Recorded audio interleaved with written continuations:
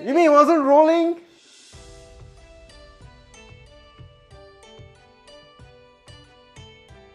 Hi everyone, welcome to my kitchen. Today we're gonna do a Hong Kong style soy sauce chicken with Kikkoman. Now a lot of people like this soy sauce chicken. It's very popular, right? A few years ago we even have a hawker who won a Michelin star with soy sauce chicken. But you know why a lot of people don't cook this at home? Because the thought of having to braise one whole chicken in a pot, and then you think, wow, I have to make so much of the braising sauce. It's just too difficult. The trick to making this whole dish easier to make is that we're going to cut the chicken into half. But when you cut the chicken into half and you try to braise it, what will happen is the skin pulls back and then you get a very ugly, wrinkly skin, right? So this is the hack. What we're going to do is pour hot water over the chicken skin in order to tighten the skin. And once the skin is tightened and stretched, then we halve the chicken. So as you can see, once the hot water hits the chicken, you see how that skin just tightens up. Okay, once it tightens up and then after that it cools down, the skin will be set. So when you cut it and you braise it, it will still stick onto the flesh of the chicken. So in that way, you can open up the chicken and then you can cook it with less braising liquid. So now what we're going to do is we're going to rinse it with cold water and then we're going to cut into half. I'm just going to use a pair of scissors. You can use a knife if you want, but I find that a pair of scissors sometimes is easier. You want to cut along one side of the backbone because it's not easy to cut through the backbone. After you've blanched the skin won't pull back as much and it's easier to handle because you don't have to flip it over when you cook halfway. At this point, get rid of all that stuff and make sure that the inside of the chicken is washed really thoroughly. And if you can throw a bit of salt there and just give it a good rub.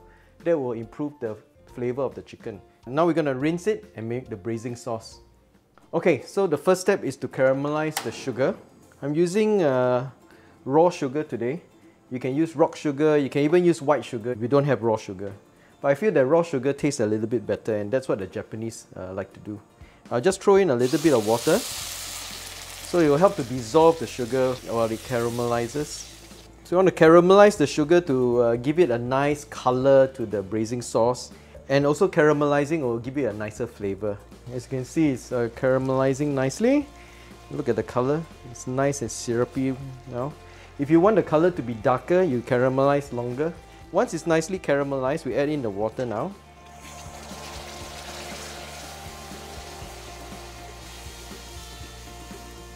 And then we're going to add in 1 cinnamon stick, 2 of the star anise.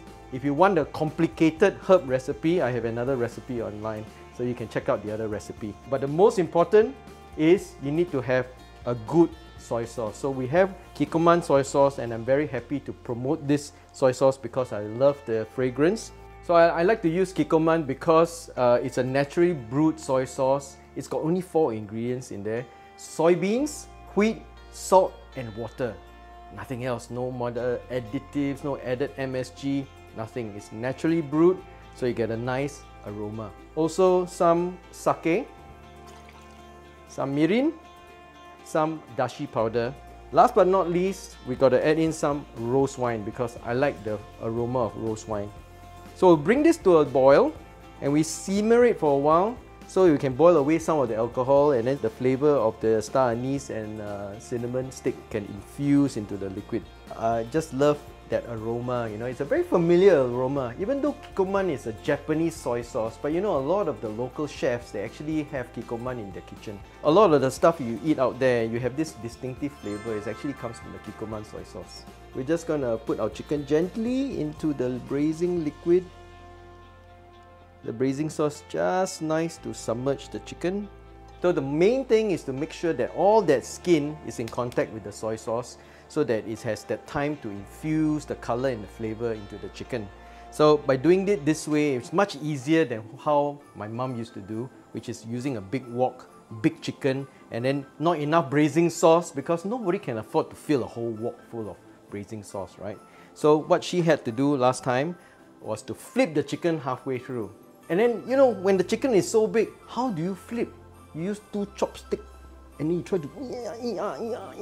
So we bring the braising sauce to a boil. Okay, and once it's boiling, you want to turn it down to a low and just allow the chicken to simmer. This drop lid will help to keep the chicken down. When the sauce bubbles, right, it will help to bathe the chicken from the top. If you don't have a drop lid, don't worry, you can easily just do this and just bathe the chicken with the sauce. Okay, this is just to color the chicken from the top. To make the soy sauce chicken even better, I'm going to show you how to make a nice ginger and shallot dip. So we need 3 scallions. We're going to cut off the white parts of the scallion first. Chop this into small pieces. Whites put into one. The green.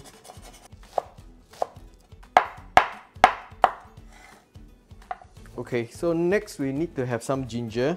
And when it comes to ginger, if you can get hold of an old ginger, that'll be good. We got all this ginger nicely grated. I just want to squeeze out all that extra ginger juice. Because if you put all this ginger juice in, you can't cook the ginger properly. What you want really is all the fiber. So you've got nice minced ginger. You just need a bit of oil. You want to add your ginger, add the whites. You do need a little bit of oil. Okay, so just bring it to a very gentle bubbling and then you can turn off the heat. Okay, and add in the green. Add in a bit of chicken stock powder. Just a little bit of sugar just to balance out the flavors. And you don't want to overcook this, you don't want to brown it. You just basically want to heat up the oil and bring out the aroma. That's all. Okay, so you got a really nice dipping sauce now for the soy sauce chicken. So the chicken's been cooking for about half an hour now. It looks good. So we're going to bring it out of the pot. Look at the skin, beautiful. Okay, so I'm just going to remove it from the pot. Okay, look at how beautiful the color is. Nice and sort of bronze color. We're going to just pour out most of the braising liquid. So we're going to reduce this sauce into a glaze and then we'll use it to glaze the chicken. When you're reducing the braising sauce into a glaze, right, the way to look at it is to look at the size of the bubbles. So you know it's ready once the bubble becomes bigger. That's when the sugar in the braising sauce becomes more caramelized, becomes more sticky. So the bubbles will become bigger. Can you see the bubbles getting bigger? And then it's reducing. You know it's ready when it becomes a nice sort of a texture of Gula Melaka. We're going to just glaze the chicken. We're doing this so that the skin will stay nice and moist. It won't dry up.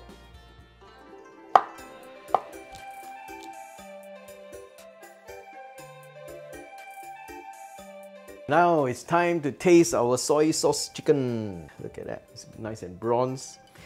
And we're going to add some of this ginger, scallion oil. It's just so lovely, so nice. That Kikkoman soy sauce glaze gives it that nice umami, that fragrance and that sweetness. So Chinese New Year is coming, so maybe you can even cook this dish for Chinese New Year and surprise all your friends. Make sure you pick up a bottle of Kikkoman soy sauce. Until next time, happy cooking!